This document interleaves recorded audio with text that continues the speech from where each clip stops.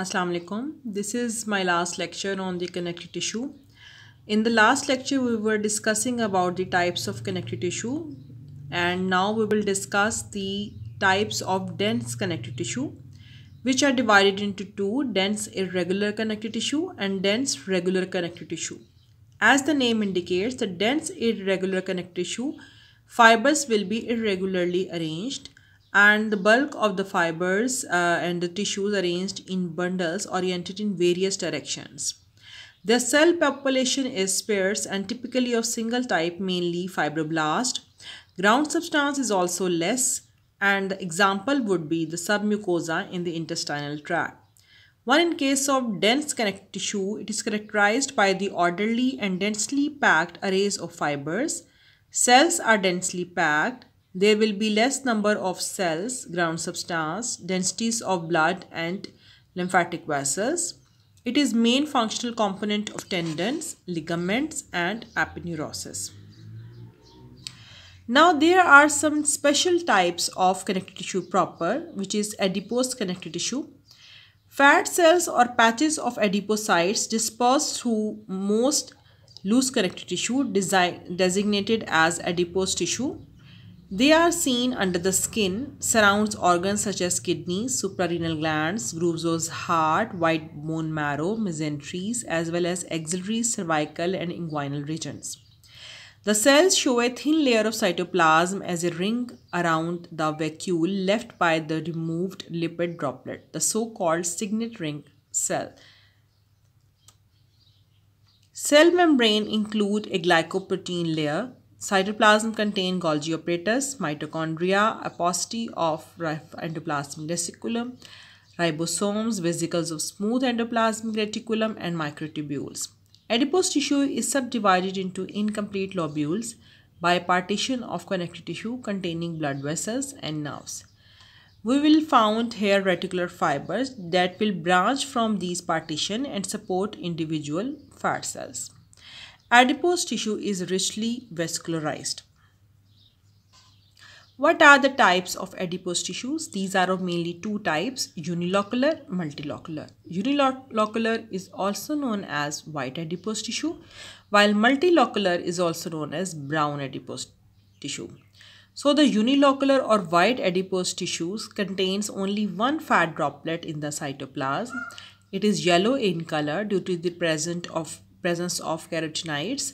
The cells are spherical when isolated. All adult tissues type is yellow type except lobule of auricle, scrotum, islets. While the multilocular or brown adipose tissue cells are polygonal in shape and are smaller, cytoplasm contain a great number of lipid droplets and numerous mitochondria. Rough endoplasmic reticulum and smooth endoplasmic reticulum are not abundant. Brown color, white, is known as the brown adipose tissue because there is a high content of cytochromes in the mitochondria, and these are commonly seen in the hibernating animals, embryos and newborn. This is the diagram showing the white adipose tissue. You can see the single globlet of fat, and this is the peripherally eccentrically arranged nucleus. You can see here, these are all white adipose tissues. These are well vascularized with the reticular connective tissue fibers. Next we have the brown adipose tissue, which is multilocular. You can see here, these are the nuclei. These are the lipid droplets. You can see here the multilocular appearance and polygonal shape. These are mainly present in the infants to provide warmth and energy. Then we have the reticular connective tissue. It is located in the areas requiring delicate matting framework for support, as in bone marrow, lymphoid organs, liver, spleen, lymph nodes, kidneys and endocrine glands. The fibers are arranged in a diffuse network or stroma. They support functional cell components of gland, Reticulin fibers composed of protein called the reticulin. Reticulin fibers are very fine with a diameter of 0.2 to 0.5 micrometers. These are not visible in the H&E staining, which is known as hematoxylin eosin staining.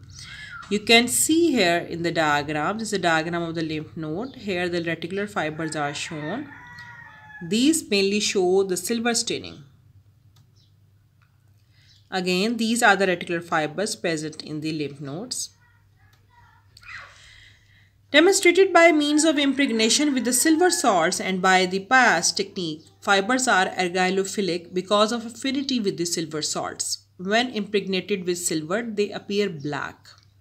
This affinity with the silver salts and Pias positive is due to the high content of hexoses.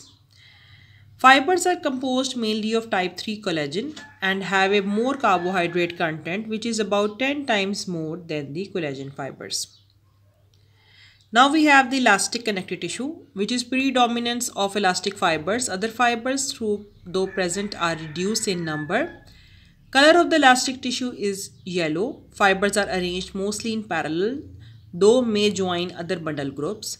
Fiber groups are supported by fibrosite and collagen fibers. Their vascular and nerve supply is limited, and fibers are elastic and may stretch at least twice their length. In living tissues, they are pale yellow. With H&E stain, they stain bright red. They have high refractive index, darker than collagen fibers in unstained preparations. These are the elastic fibers.